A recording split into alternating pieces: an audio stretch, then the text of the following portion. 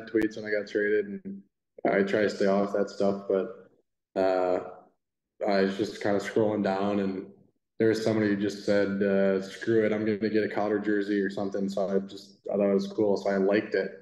And he reached back out and tagged me and the Devils and was like, "Hey, how many retweets for a jersey?" So um, I didn't really think much of it. I was like, "Yeah, I might as well." And I'll be number 47. So I just said 47 with a fist emoji, and my phone didn't stop ringing for 2 hours. So hopefully that showed the fans that you know I'm ready to come in, and excited to be part of the New Jersey family. So that was awesome. I owe the guy a jersey now too.